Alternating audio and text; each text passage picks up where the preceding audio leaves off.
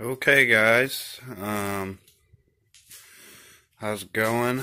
I picked up this go-kart the other day, and it's not the best thing in the world. It is more for somebody a little shorter than I am.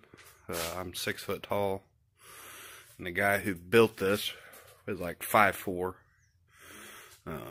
So I'm going to extend it a little bit, where I cut the floor pan out of it. That was kind of a pain in the ass. He welded the piss out of that thing. And supposedly he wrecked, caught a mailbox right here. This bar was shoved all the way back to that main bar. I bent it back out the best I could. I'll probably cut this kink out and weld a new piece in there that maybe slides over these just to stiffen that back up.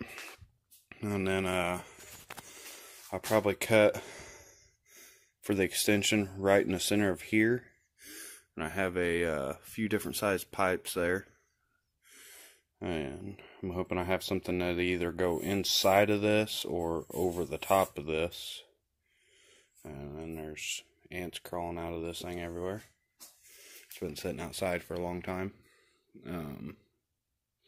But yeah, he broke her pretty good.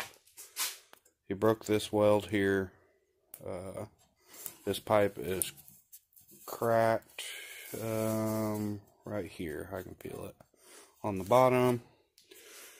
It cracked right here when I was trying to bend this back out. He broke this weld right here, and then he also somehow on this side broke this bar. I don't know if you can see it very well, but other than that, it seems pretty straight.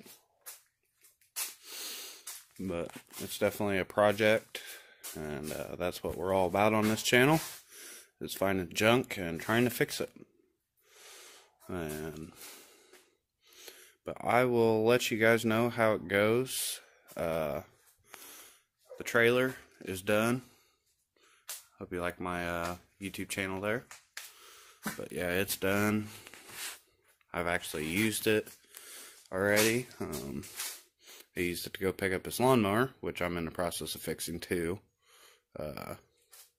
And I picked up that go-kart from the same guy.